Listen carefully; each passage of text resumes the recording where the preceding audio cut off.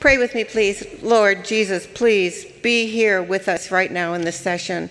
Show us what you want us to learn, Lord. Teach us, guide us, draw us into your presence. Show us areas that need change, Lord. But most of all, Father, show us how much you love us. In Jesus' name, amen. So they asked for a title, and I came up with Godly Thoughts, Godly Life, and then I just looked at it and up there, well, that I don't even know where I came up with that. That sounds very, almost impossible. Because I think that controlling our thoughts and making our minds mind us is such a difficult thing. But how important it is that you and I have this disciplined mind. Would you turn once again to Philippians, the 4th chapter, and you've heard this before, but I'm going to read it to you again, starting in verse, oh, it would be good if I wasn't in Colossians, starting in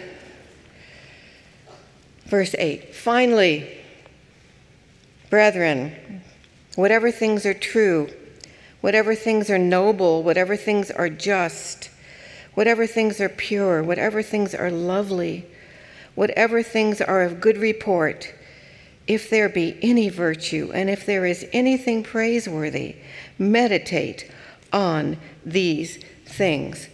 Paul now in these verses addresses a subject that is so important. As Jeanette showed us this morning, he's already told us to be firm, to be united, to be rejoicing, to be gentle, to be not anxious, to be praying.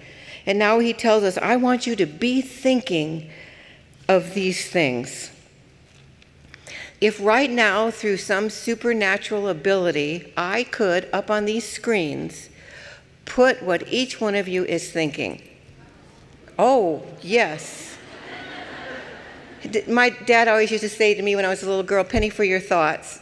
And then before I answered, I would try to think of something really wonderful that I could say I was thinking when I probably wasn't. Like when I was driving up here, when I was supposed to be thinking about all these things from these verses, I was thinking about what a terrible bad hair day I was having.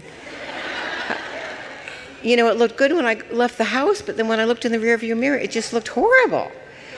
And it was consuming me as I was driving. I had to really be careful and centered and think again and bring these things back to my remembrance and choose to think on them. What we think is so important.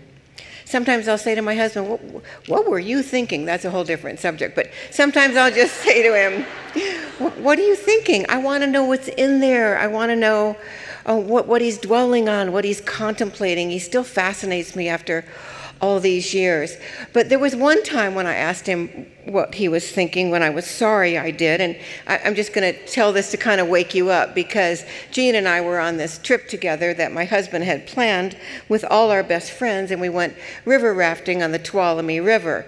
And I don't know if you've ever been river rafting, but it was a class 5 rapids, which nobody's supposed to be on. We were the first run of the season. We were the last run of the season because it was so treacherous, and we ran into trouble. It was a 3-day trip. Like on the second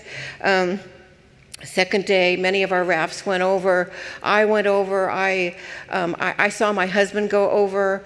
I hit the bottom of the rocks. I kept coming up. I couldn't catch my breath. I couldn't seem to. You have no idea where you are. It's like being in a washing machine. And I really thought I was going to die. And I went down for what I thought was the very last time. And when I came back up and took this big breath, I looked over, and there was my husband. And our guide had him spread out on a rock. He was pumping the water out of his lungs, and I thought, we are in trouble. Then I went down again, and finally I came up one last time, and a raft was able to get to me and pull me in. But later, when and it was traumatic, and your life doesn't pass in front of you when you think you're drowning, just in case you wanted to know.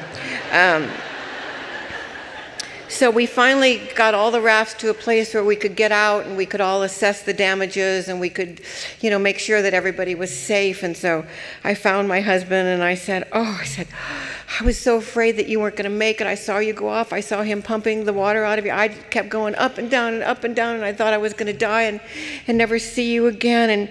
And I looked at him, and I said these words, what were you thinking that when you really thought it was, your last breath. And he looked at me in complete sincerity, just very impromptu, and he said, I was just thinking, here I come, Jesus. Aw. So,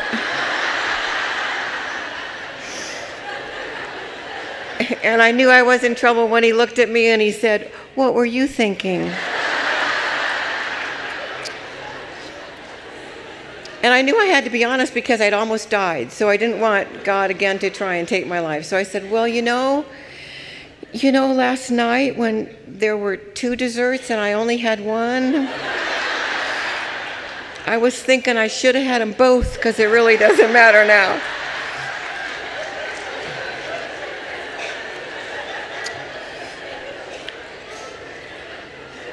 But my mind is personally my greatest, my hardest, my most continual battle. My brain, my thoughts, I worry, I wonder about things, I overthink everything, I try to fix everybody. I was thinking the other morning with no sleep, I wonder if my kids really cared that I was up half the night trying to fix all their problems. And I worry. I'm a worrier. Anybody else a worrier?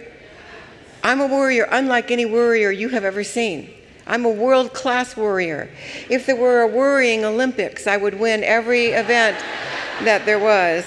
In fact, you worriers, if you're tired of worrying about something, just give it to me and I will worry about it for you. In my head, in my thinking process, I even have conversations. I replay conversations that I have already had with people, replaying them in my mind about the way they should have gone. Anybody else do that? Yes, and aren't you always brilliant in those replays and wise and solid and authoritative? I do that too. I can get anxious and worrisome and full of anxiety. I have a terrible time turning off my head at night. Anybody else? I get into bed and I think, oh, I'm so tired, I can't wait to go to sleep, and then and it just starts and it won't stop. Pardon me? Oh yes, and I'm still awake. And I still have solved nothing. And it's still going wrong. Kay Smith told me something, those of you who do this also, told me something years and years ago when I was telling her how difficult it was for me to fall asleep.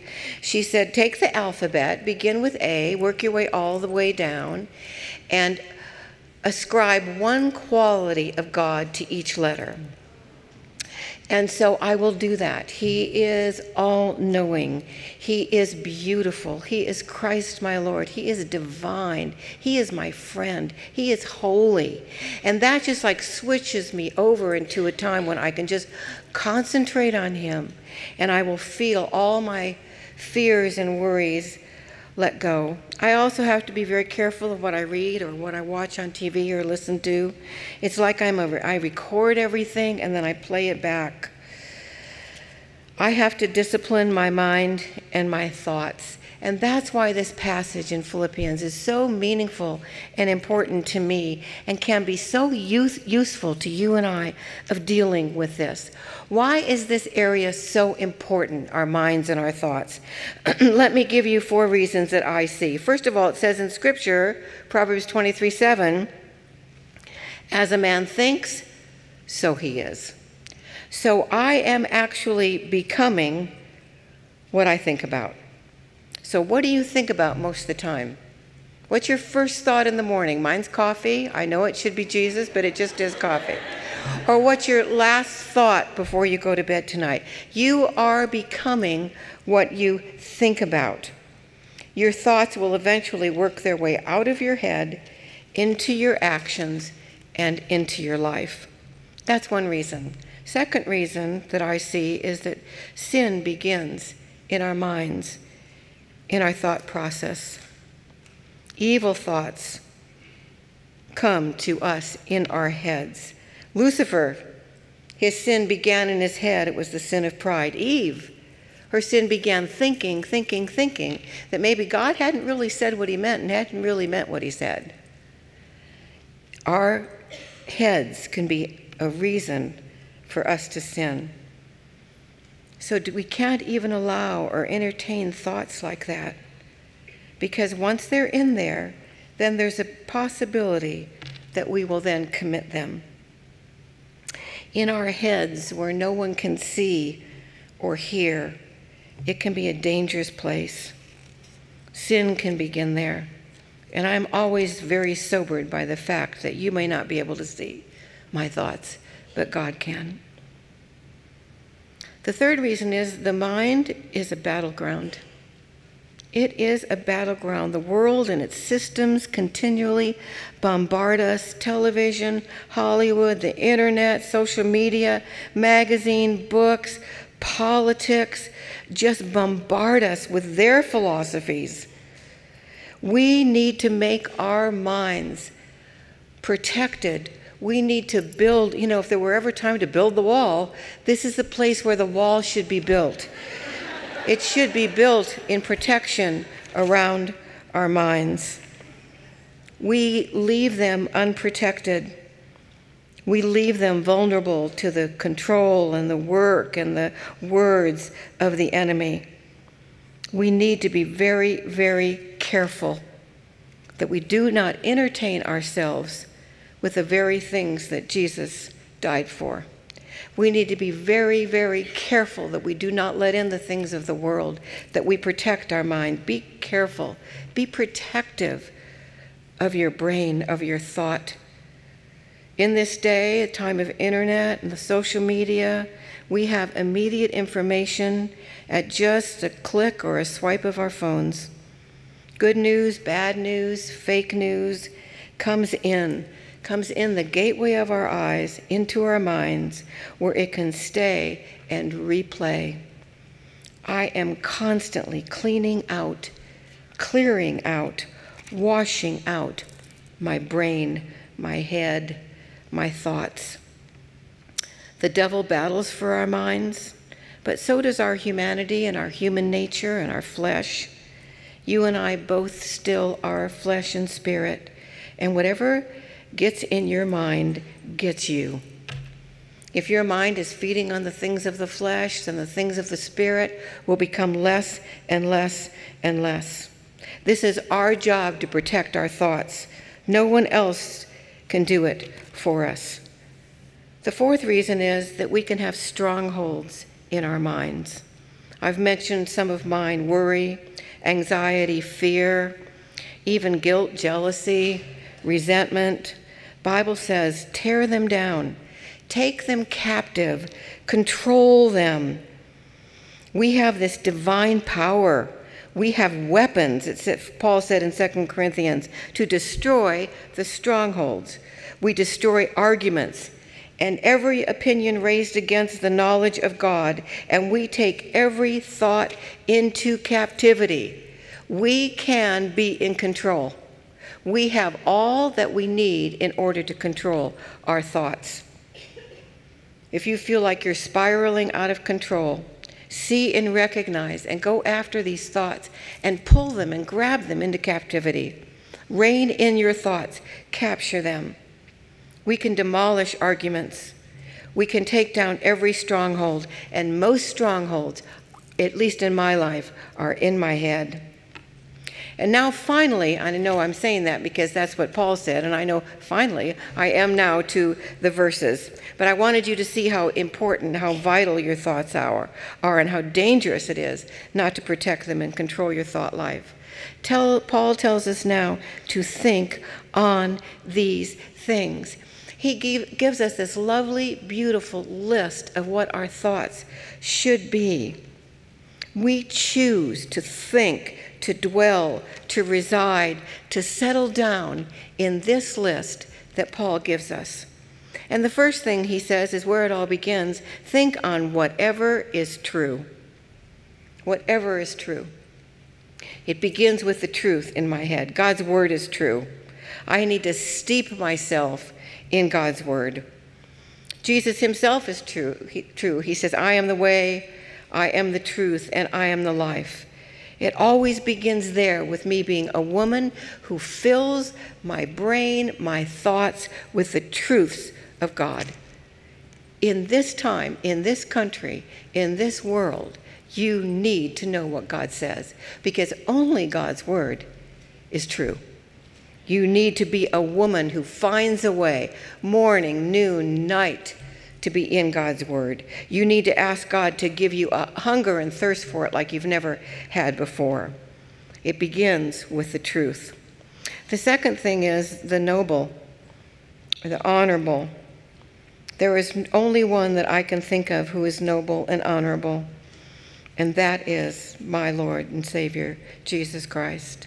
I think about him, how beyond compare he was, how honorable he is. And then there's also the next one, just. Think about those things that are just.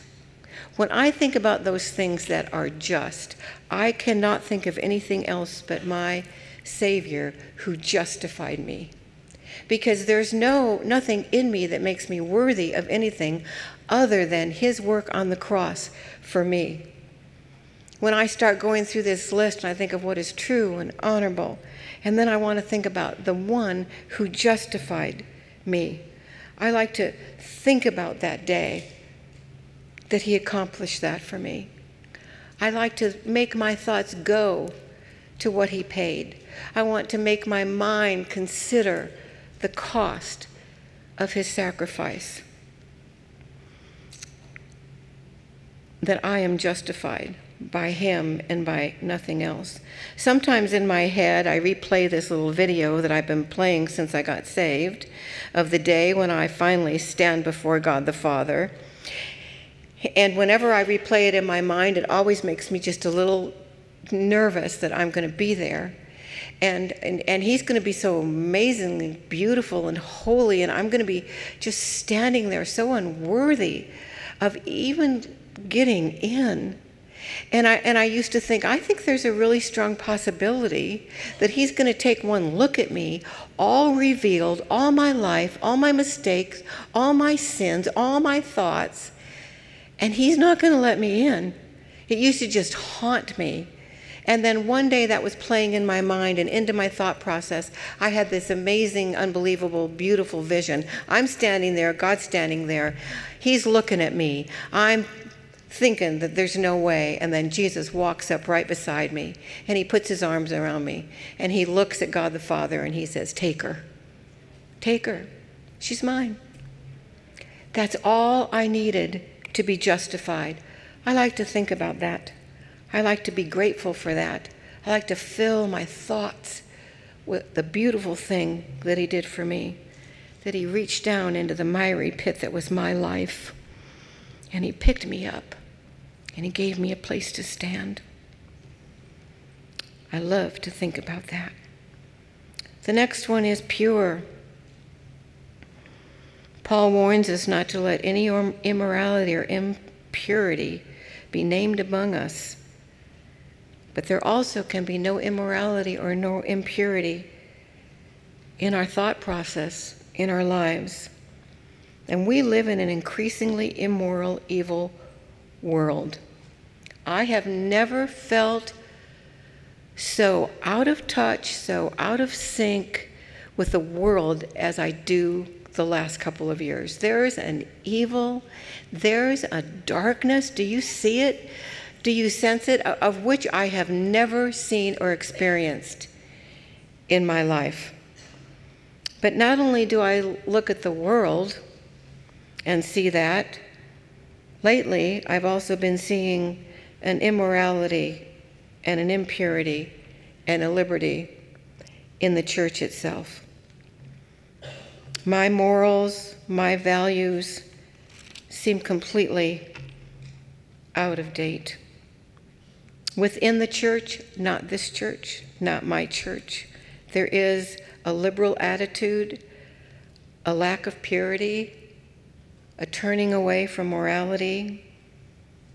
I see, sadly, a desire to see how much they can get away with, how much can be added to their Christian doctrines and beliefs and behavior and still call themselves Christians. And trust me, this is a dangerous, slippery slope. It leads nowhere, destroys our witness, it defeats our victories. We need to rise above what we see going on. And I know I'm old, and you're probably looking at me and saying, yeah, she's old. But this has nothing to do with my age. But at this point in my life, which has been the point of my life for the last almost 50 years, I'm not looking for anything that I can add. I'm not looking for anything that'll make me cooler or hipper or more modern or more relevant. In fact, I'm asking God to take away, strip away from me anything and everything that does not honor him or please him. I want it all out. I want to be pure. I want to be pure like a little baby, freshly cleansed, washed, and tucked into bed. I want that in my life.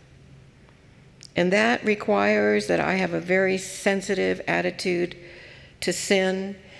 It requires that I don't allow my thought process to make excuses for my sin or to give me reasons to get away with it. It requires me being willing to allow God to look and see and cleanse me. I love repentance. I love the feeling of repentance. I love the availability of repentance. This is the greatest deal that there ever was. We sin, we ask God for forgiveness, and he not only forgives immediately, he forgets forever. What a deal is that? Why do we hold on to those things that we know don't please him? Even the little sins, even what Amy Carmichael says, the silken sins. When this cleansing, this purity is so easily and readily available for us. The Bible says that God's mercy is new every morning. And I think of it as like a muffin, like a mercy muffin. And I wake up every morning hungry for God's mercy. Do you ever read that quote by that woman who's that little prayer that she said, Lord, so far I'm doing really well. I haven't had any anger thoughts. I haven't yelled at my husband. I haven't kicked the dog. But pretty soon I'm going to have to get out of bed. And doesn't it happen just that quickly? Where I need God's forgiveness. The fifth thing is that Paul mentions is to think on whatever is lovely. That word means attractive, pleasing. What are the lovely things about Jesus? What attracted me to him? What is so pleasing about him? I think on those things. The sixth one is whatever is of good report. I love this because thinking on the things of good report causes me to let go of the things that I am worried about, causes me to think about and concentrate on all the things of good report that God has done for me over the years, never once failed, was never once late, even though it looked like he was going to be. He has been so amazing. I need to think on those things because those are the things of good report. I love Lamentations where he's crying out and he says, my soul is bereft of peace. I have forgotten what happiness is. My endurance has perished. So has my hope from the Lord. And then he does this. But this I called to mind. And he calls to mind the things of good report. And this is what he calls to mind. The steadfast love of the Lord never ceases. His mercies never come to an end. They are new every morning. There they are. Great is his faithfulness. And then he writes, and therefore I have hope. Think on the things of good report. I love to even write them down. Make a list. Keep a journal. Get it out on paper, the things that God has done for me. I love Psalm 51. David's crying out, He says, hear my cry, O Lord, attend unto my prayer. From the ends of the earth, I'm crying out to you. And then he prays, lead me to the rock that is higher than I. In David's thoughts, he is almost beyond help, beyond being reached. He's crying out to the Lord. He's gone from the ends of the earth, and now he is so low. He's asking God to come in and lift him up to the rock of Jesus Christ. But then I love it, after this cry for God's mercy, then he does just what Paul's telling us to do. He says, for you have been. Now he's going to switch over from whatever it is he's worried about, and it was bad at that point in time in David's life, whatever it is he's fearful of. And he's going to think about those things of good report. For you have been, he says, a shelter, a strong tower. Think on, fill your mind with all the wonderful things that God has done for you, his mercy, his grace, his power, his coming again. I love to think about his coming again. I think it's going to be really soon that he's going to come again. And if he's not coming again soon, I know that now that I'm old, it gets sooner every day that I'm going to go to where he is. So I'm either going to come back with him, or I'm going to go up with him when he comes. I'm not sure, but either way, that is the most amazing thought to me, that my God, and I love this, you know what? He's not coming as a helpless babe in the manger. He's coming as the roaring Lion of Judah. He's coming in all his beauty and all his glory and all his justice and all his purity and all his loveliness. I like to think about that. That is a thing of good report to me. I like to think about all the times he's helped me and healed me, all the times he's held me, all the times he's forgiven me. Things of good report. Think on these things, Paul says. What a menu for you and I. Write them down. Memorize them. True, honorable, just, pure, lovely, good report. And then you choose those things. You choose those things to think about. What a rich reservoir of thoughts that he gives us, that we can choose, that we can concentrate on. And then he says, if there be any virtue, if there be anything praiseworthy, is Jesus not the most virtuous one? Is he not worthy of our praise? Then think of him. Fill your thoughts with him. Whatever is true, right, pure, lovely, Jesus, he is the truth. Jesus, he is just. Jesus, he is honorable. Jesus, he is the only pure one. Jesus, he is lovely. Think on those things. Fill your mind. You and I need a renewed mind. It's a promise of our salvation that Jesus would renew our mind, that it would be controlled. And in order to be controlled, it has to be full of God's word and God's Holy Spirit. It requires what Romans 12 says. It requires that we live a surrendered and a sacrificial life, that we choose not to be conformed, because there's one or the other. We can be conformed to the world, or we can be transformed by the renewing of our minds. The mind of Christ. Philippians 2 says, have this mind in you, which was in Christ Jesus. Be very, very careful, sweet women of God, of the subtle process of the world influencing your life. It may not seem dramatic. It probably can be quite gradual, but it comes into our thoughts and it erodes our lives. We lower our standards. We begin to think worldly thoughts. And soon the things of God become less appealing, the things of the world more appealing. And after a while, we have no interest in the things of God at all. No reason to go to church, no call to prayer, no hunger for God's word. It is one or the other. There really is no middle ground. We can be conformed or transformed.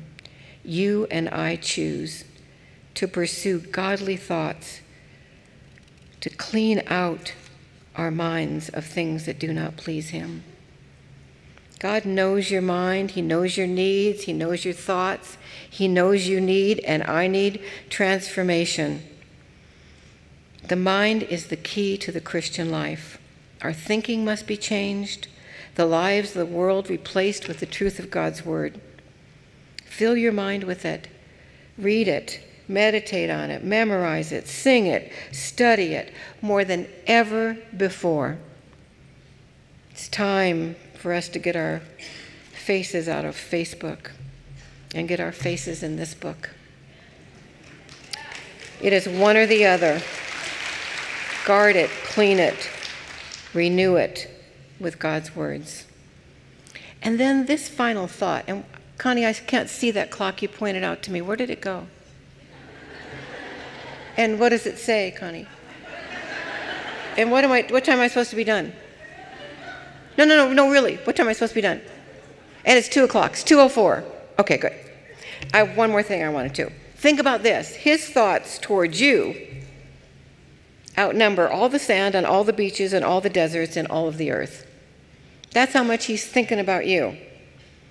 How often do you think about him? Set your mind on him. Set your mind on things above, not on the earth. Be lifted up in the heavenlies through your thoughts. Choose these things, things that are true and noble and just and pure and lovely and of good report. Choose these thoughts. It seems so simple. We all know this section of Scripture. We all know these things. But how often do we actually sit down and say, okay, now I'm going to think about what's true. I'm going to think about what's noble. I'm going to think about what's just. If there is any virtue, if there is anything praiseworthy, we need to be meditating on those things. And as you do this, you will see a change. You will experience a relief in your worry, a lift to your spirits, and you will be returned to your first love because you will be thinking about him. Take these words, take these lists, write it down somewhere today. Go home, sit in a chair, open up your Bible, and think on the things that Paul tells you.